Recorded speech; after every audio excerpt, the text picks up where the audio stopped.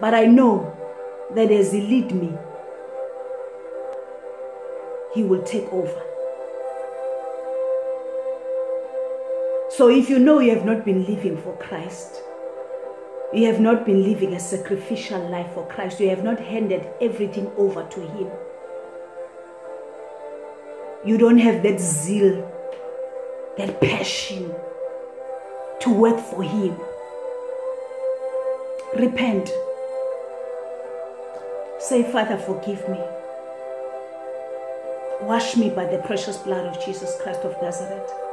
Lord, I confess I have not been living a sacrificial life. Lord, I confess I have not been putting You first in my life. And this morning, Father, I repent. I ask for Your forgiveness.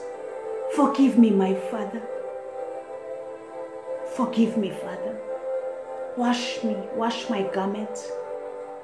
Remove every spotness, every filthy spot in my garment. Wash it until it's white.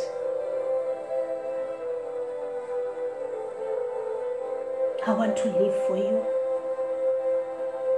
Put a passion in my spirit to live for You. Because I know that with You, my life is complete. Glory to Jesus. And you re-say the salvation, even if it's the first time you're accepting Jesus as your Lord and Savior, or you have accepted Jesus before, you can also say the Lord's Prayer again, because you've just repented. Hallelujah. You say, Father, Lord, I come into Your presence as a sinner. I confess all my sins. Please forgive me. I didn't know any better. I promise I will not go back to my old ways. I believe that Jesus Christ came and died for me on the cross of Calvary so that my sins can be wiped away. I accept Jesus Christ as my Lord and my personal Savior. Be the Lord over my life. I promise to serve You forever and ever. In the mighty name of Jesus Christ of Nazareth. Say, I am saved.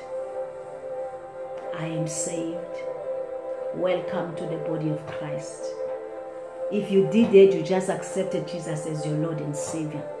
You just restored your salvation again. If you have accepted Christ before, but you have not been walking in sacrificial life, you have not been walking in the fullness of God, you have not been serving God the way that you should be serving God, you have not been doing, you've been disobedient to God. God has been giving you assignment, God has been giving you messages to go and tell people, but you have not been doing what God has been instructing you. If you just said this salvation prayer, you just restored your salvation.